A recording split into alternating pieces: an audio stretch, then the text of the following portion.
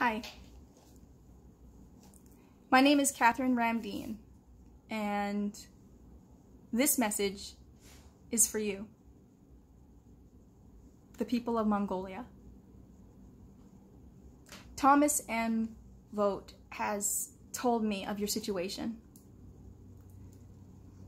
the situation that you're in, and he wants you to know, and he wants you to realize that him and the rest of the world, many of us, stand with you and beside you and support your non-violent direct action.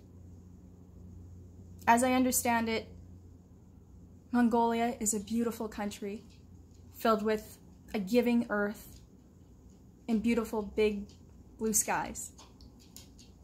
As I understand it, the Mongolian people are nomadic and they live off the land and they respect the land and they take care of it and each other.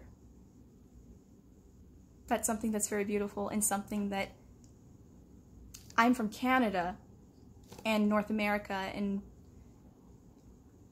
we don't respect our nature as much as you guys do. You live with nature, not against it. And that's very beautiful. And you need to know that we're with you, even if we're not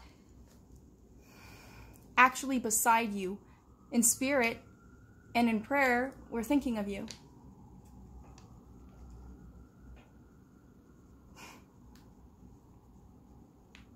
There's no way that I can ever comprehend what you have gone through, what you have endured, the pain and suffering. But I want you to know that the struggle makes you stronger. Because you have lived through so much, you can take on anything the future brings you.